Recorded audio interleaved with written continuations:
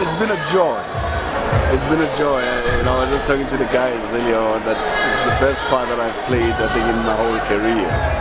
You know, it gave me so much freedom. You know, because in a sense, I kind of discovered that masculinity is very restricted.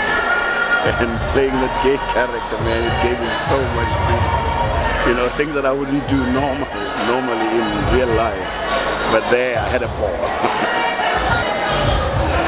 I think, you know, one thing that I always feel is that as an actor, you're like a glass, you know, and you take the color of anything that can be put into that glass.